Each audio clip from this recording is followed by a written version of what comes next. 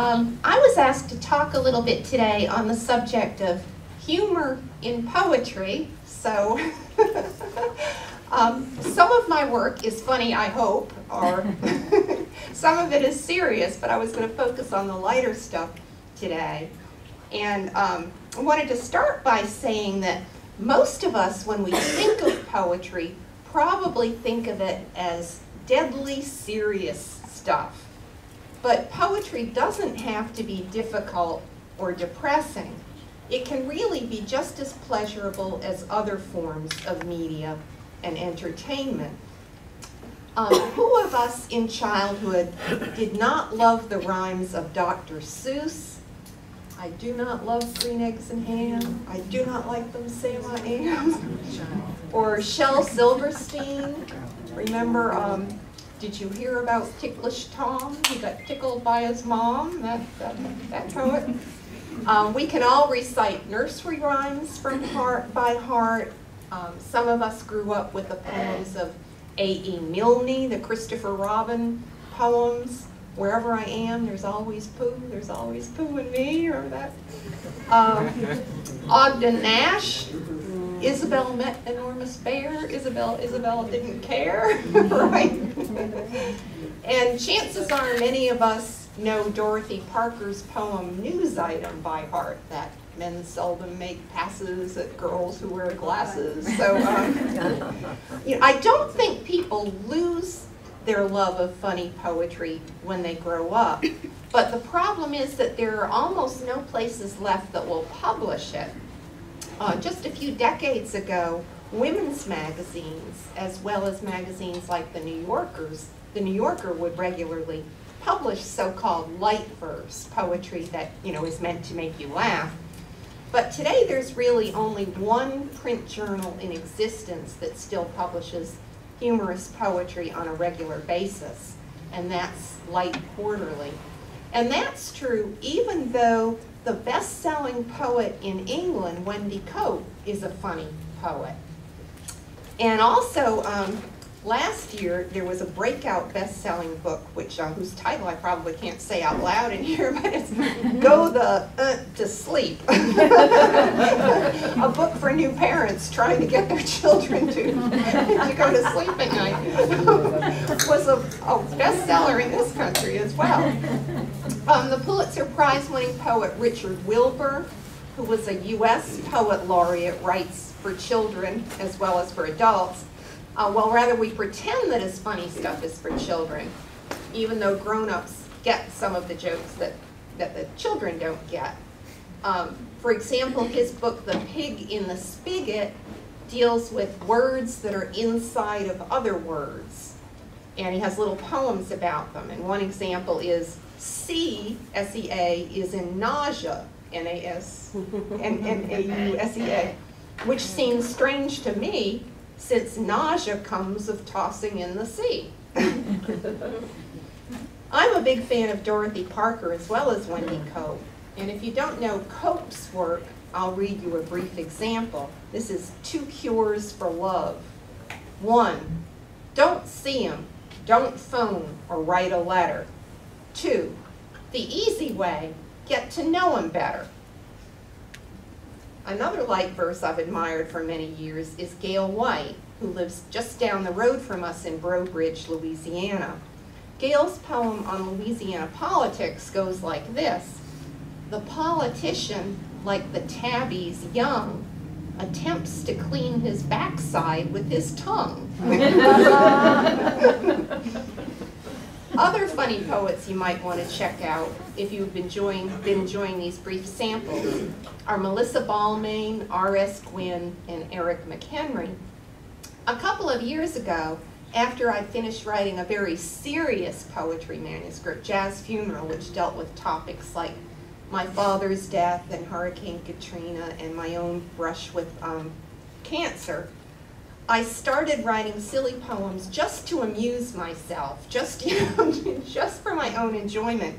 But I found that when I would tuck a few of them in at the end of a poetry reading, that other people seemed to enjoy them too. So I'll read a few of those today. Some of them are just purely silly. This one is actually an older one that I wrote when I first moved to Louisiana, and I could not get over the fact that there were so many dead armadillos at the side of the road. Yes. Exactly. I thought, you know, I've never seen a live armadillo, but there must be live armadillos producing, you know, these armadillos who are dead, or else where would they be coming from?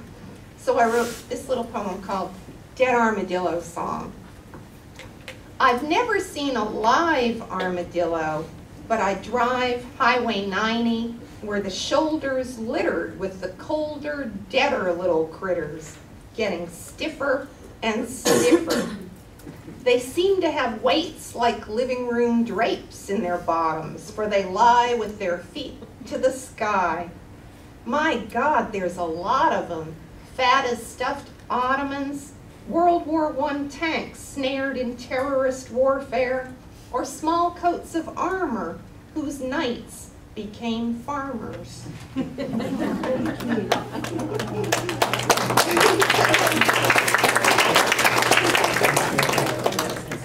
of them are just, you know, purely silly. Like, there was a little newspaper in England having a competition for a poem that began with the line, "Whenever you see a rhinoceros." Now, what rhymes with rhinoceros? Nothing rhymes with rhinoceros. So I took it as a challenge, and I wrote, "Whenever you see a rhinoceros stampeding in an awful fuss, what gets them so pissed off at us? You'd best buy a sarcophagus. It's ant-like, not grasshopperous, to plan should one not stop for us, 'cause it could land on top of us and make beef stroganoff of us."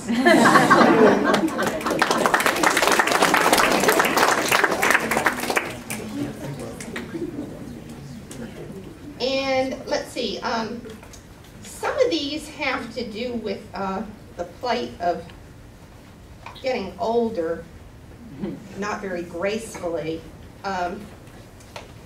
This one, Lifestyles of the Rich and Famous. I get my house cleaned once a week. I get my hair done twice. A host of chefs bring fine cuisine, my taste buds to entice. I must have married rich, you guess, on figure, looks, and charm. The truth is much less glamorous. I fell and broke my arm. That's true if you want lots of great food brought to your house and people volunteering to clean for you. All you have to do. Better to break the left one if you're right-handed. I'd recommend. Other little things in here, let's see, I have, this one goes back to my childhood when it seemed like whenever I would ask for a certain present for birthdays or for Christmas or something, my parents would always get me the generic version of whatever it was that I was asking for. So when I asked for a Ken doll, you know, to marry my Barbie doll, they got me Alan. And many years later, I wrote this, which is my first and only rap poem. I should really have somebody up here, you know, like keeping a beat, but well, Alan doll rap. When I was 10, I wanted a Ken to marry Barbie. I was into patriarchy for plastic dolls 11 inches tall, because the 60s hadn't yet happened at all. Those demonstrations, assassinations, conflagrations across the nation, still nothing but a speck in the imagination. Yeah, Ken was the man, but my mama had the cash, and the boy doll she bought me was ersatz. Alan was his name from the discount store. He cost $1.99. Ken was $2 more. Alan's hair was felt, stuck on with cheap glue, like the top of a pool table scuffed up by cues, and it fell out in patches when he was brand new. Ken's hair was plastic, molded in waves, coated with paint. No Ken bad hair days. Well, they wore the same size, they wore the same clothes, but Ken was a player. fire, and Alan was a Bose. Barbie looked around at all the other Barbies driving up in dream cars at the Ken and Barbie party and knew life had dealt her a jack, not a king. Knew if Alan bought her an engagement ring, it wouldn't scratch glass. Bet your ass no class made of cubic zirconia or cubic plexiglass. Kens would move Barbies out of their townhouses into their dream houses, Pepto-Bismol pink from the rugs to the sink, wrapper and mink. But Alan was a bum. Our doll was not dumb. She knew a fronter from a chum. Take off that tuxedo, Alan would torpedo for the Barca Lounger. Bye-bye libido, hello VCR, no job, no car, drinking up her home bar, stinking up her boudoir with a cigar, shrinking up the cash advance on her MasterCard, trying on her pink peignoir, till she'd be saying, where's that giant hand? Used to make him stand, used to make him walk. Okay.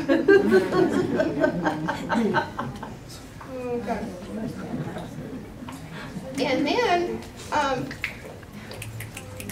I really love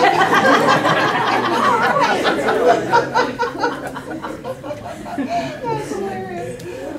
I really love the poet Emily Dickinson. I confess that I didn't when I was the age of some of the audience here. I didn't really appreciate her until, I hit my midlife crisis.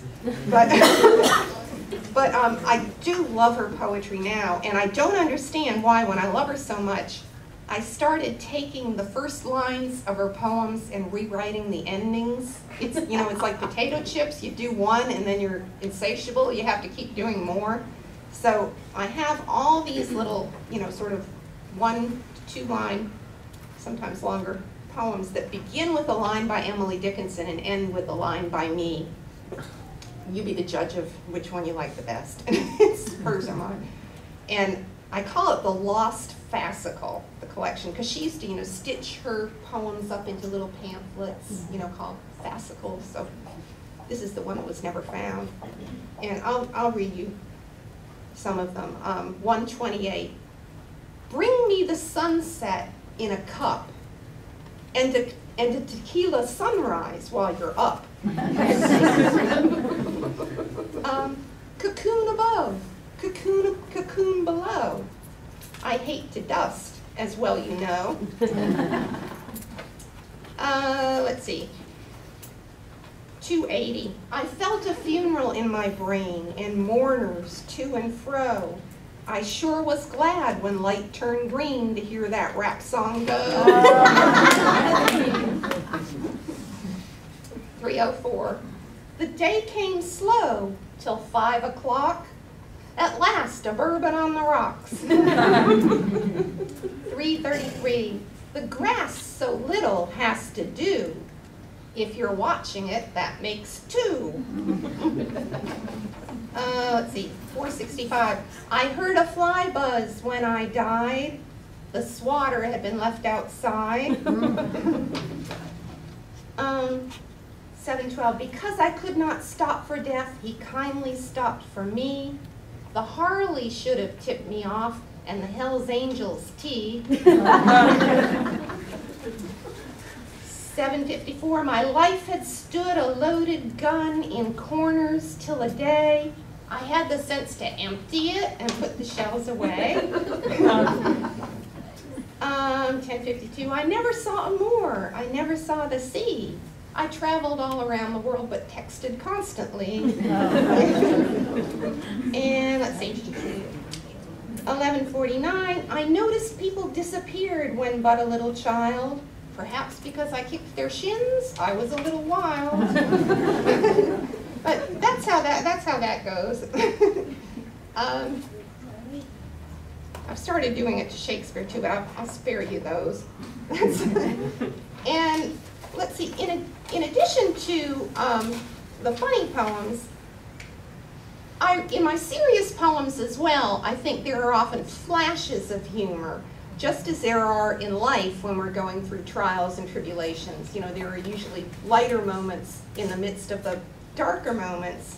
And to kind of illustrate that, I'm going to read some poems from a series that I wrote about growing up in an alcoholic family, and then in adult life, trying to break free of those patterns of alcoholism and codependency, you know, that you learn in childhood and that seem like normal, you know, to you when you've grown up in that situation.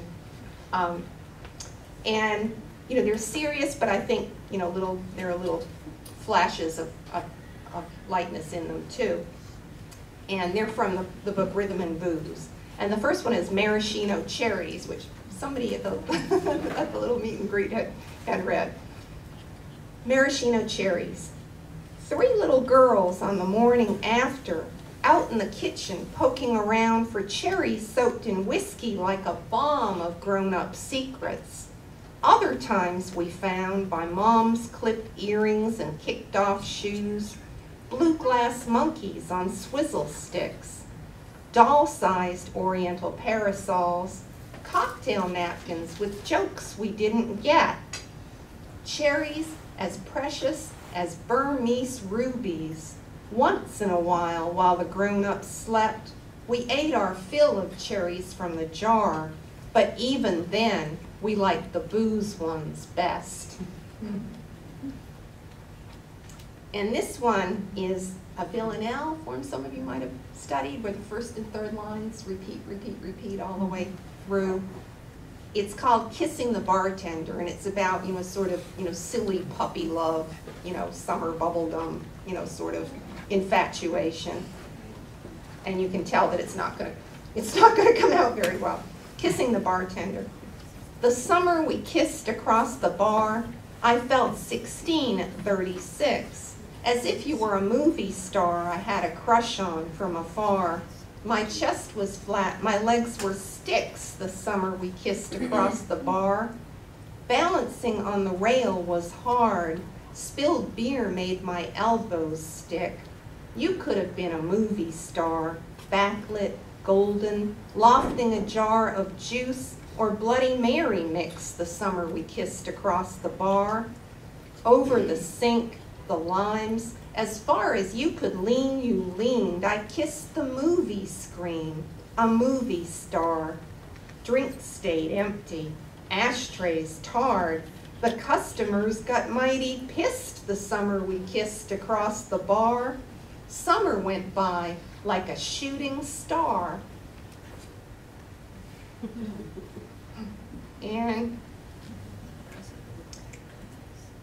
And this one, if you have ever had the experience of waking in the night and hearing a blast of noise come out of the telephone, and you know that someone is calling you from a bar, and that, you know, whatever is going to happen next is not going to be good. You just know from that noise. This is bar noise.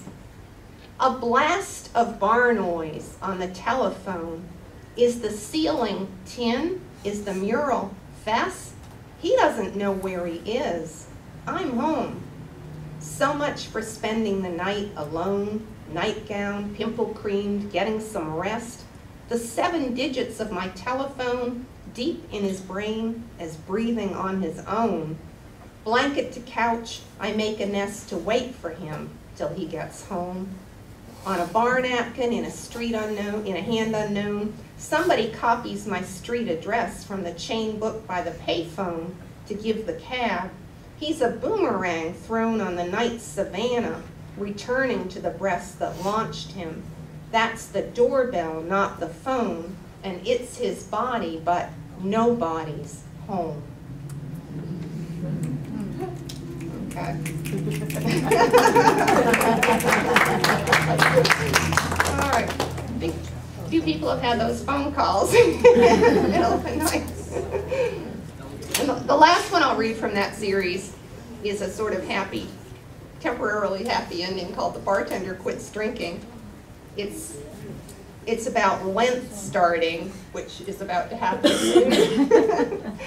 So it's kind of a seasonal poem. The Bartender Quits Drinking. The Mater Dolorosa parking lot is always full on Fridays during Lent. I hear them chanting Stations of the Cross as I double park for the pastry shop. this boozeless season giving us a bent for donuts, candy, soda pop. 20 years ago, a schoolgirl, hot in my coat, a lace mantilla on my head, I swayed like them through stations of the cross, thinking about forbidden chocolate ice cream and dreading the dinner ahead, fish sticks parceled out in meager lots. Though I am not one of the good who got a smudge of ashes to make amends to Jesus for his time on the cross, it's funny how the drinking stopped to coincide with the start of Lent. I mark each sober day with a cross. I come to joy in a season of loss. Okay.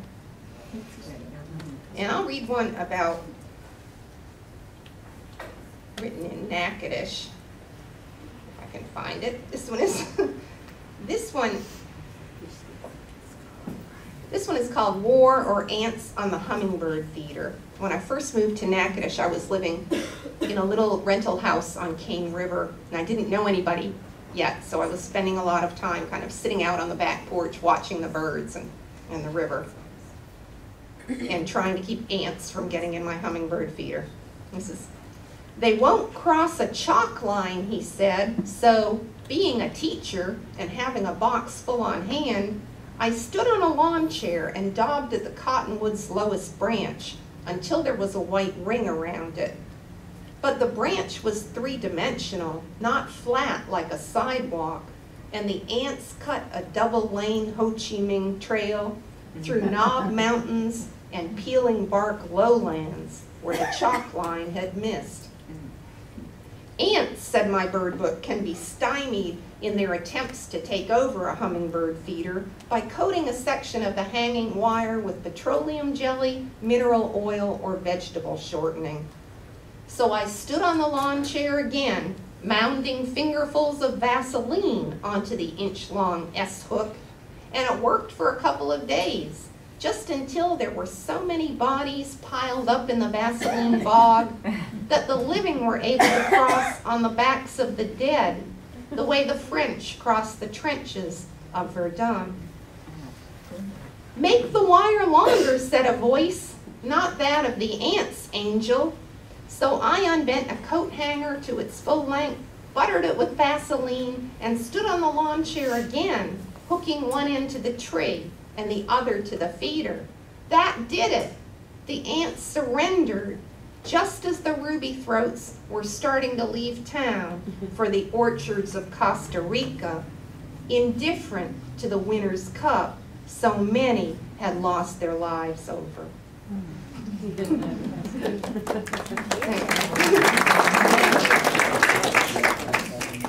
And I'll read this one just because one of the little artworks, it's tiny, and one of the little artworks was done about it. Moonrise on the Kane River.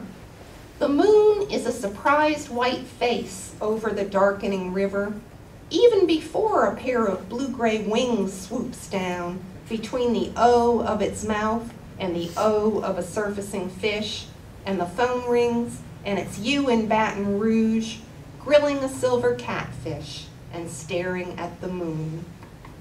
Little happy poem. Tell them about the artworks over at NSU. Oh, yes.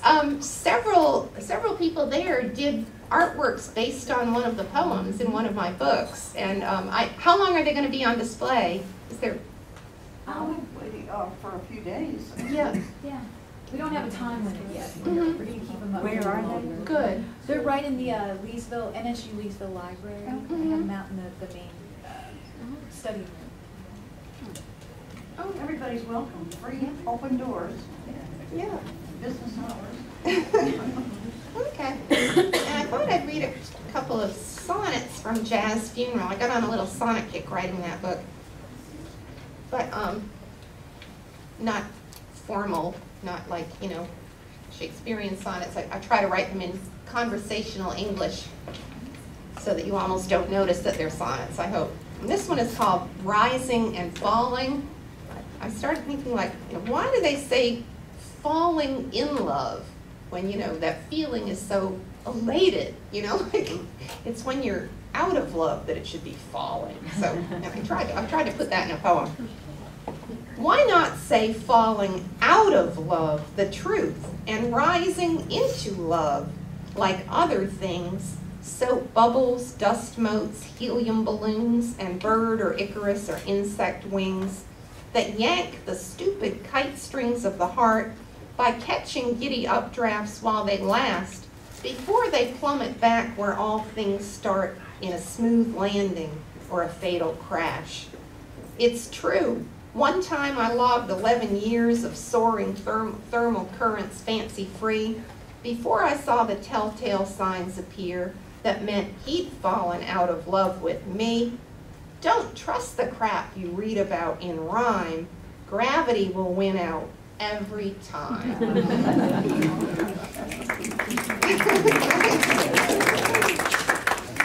Two of these poems were actually read on the radio by Garrison Keillor.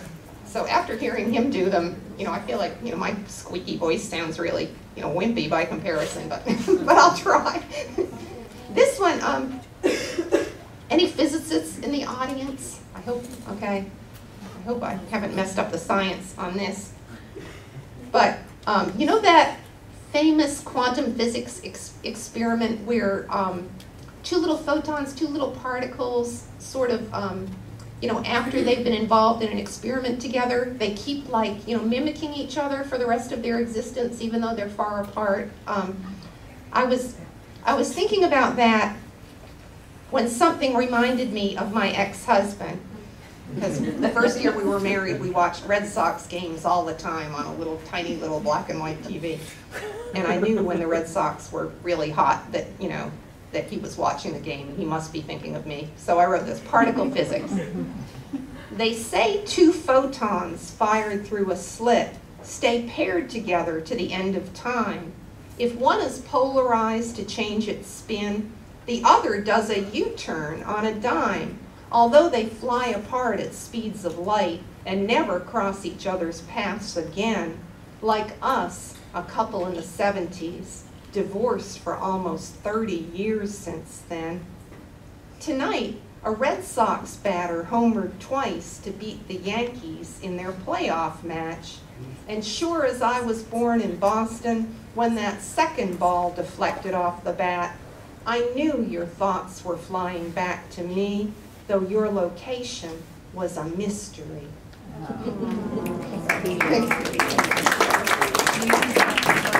Oh, thanks. And this one used book.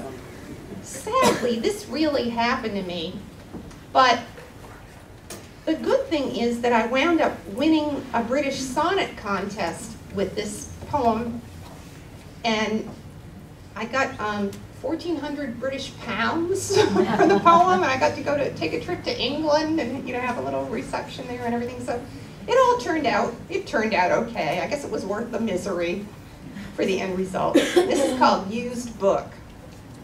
What luck, an open bookstore up ahead as rain lashed awnings over Royal Street, and then to find the books were secondhand with one whole wall assigned to poetry. And then, as if that wasn't luck enough, to find between Jarrell and Weldon Keys the blue on cream familiar backbone of my chapbook, out of print since '83. Its cover very slightly coffee stained, but aging all in all, no worse than flesh through all those cycles of the seasons since its publication by a London press. Then, out of luck, I read the name inside, the man I thought would love me till I died.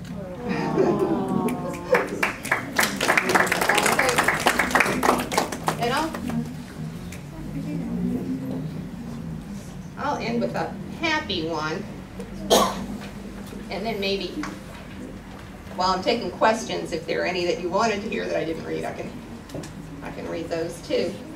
This is a former student of mine is getting married in April, and she asked me if I would read a poem at her wedding, and I said, well, I'll try to write one, if I get inspired. So I talked to her about how they met, and they had the strangest meeting of any couple I'd ever heard of. They met at his Halloween party And she was like a creature from hell or something. She had fake blood all over her face. And he was dressed as the Duke of Darkness. So, you know, that's how they met. And then a few days after that, they had a real date. And they fell in love. I said, okay, let's see what I can do with that. This is how they met for Hanno and Sabrina. And it's nice that it's Valentine's Day Eve. In Hollywood, they call it meeting cute. A costume party, Halloween, his place. Fake blood congealed on the cadaver's face. The Duke of Darkness in a formal suit. Throw in a jealous date, a loud dispute, a streaking guest, a pirate giving chase. In all that drunken revelry, what grace made Cupid aim his little bow and shoot? One rainy evening after Halloween, they sat and talked until a restaurant closed. The Duke unmasked an engineer in jeans. The corpse, a teacher, lovely as a rose. May we who bless their marriage be as wise to recognize true love beneath disguise.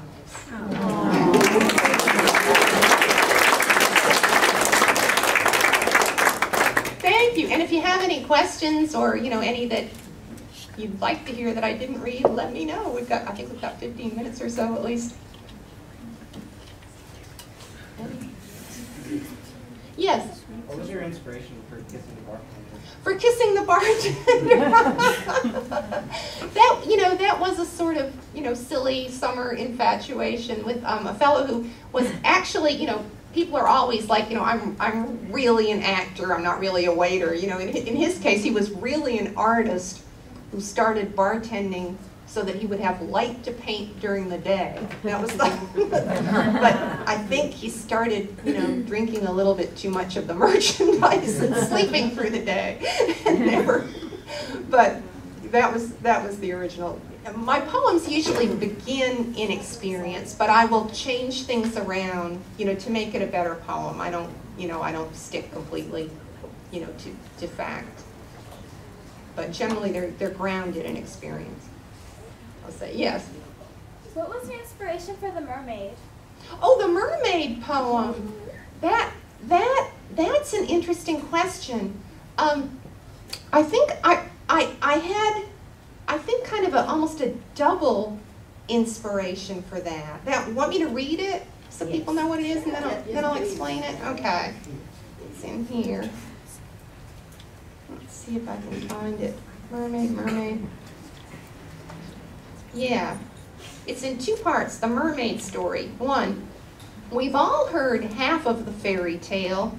A mermaid rescued a drowning prince, swam him to shore, then pined away because she missed the weight of him and the heat of his breath against her neck.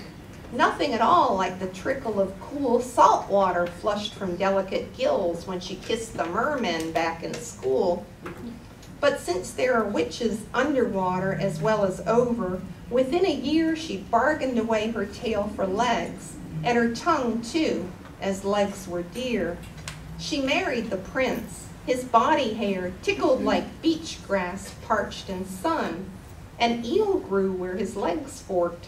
She couldn't speak this to anyone. 2. Back in the anti-universe, a woman writer with 2 tongues rooted to the floor of her mouth like anemones has just swum so deep with her freak tale, the sea spins and her brain goes black. We'll see if the tongue she bargained for can send a message back.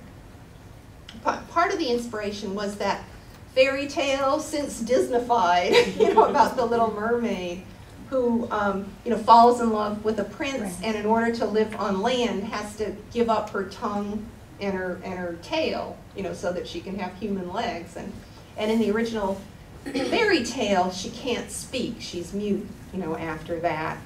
And I was thinking about, you know, women writers who, you know, in order to be a good woman writer, you know, sometimes you have to kind of pull away from, you know, sort of the expectations, you know, that our culture puts on, you know, on women. You know, you have to march to a different drummer or something. And I was thinking about, well, what if there were a woman on land who wanted that fishtail and who wanted the extra tongue?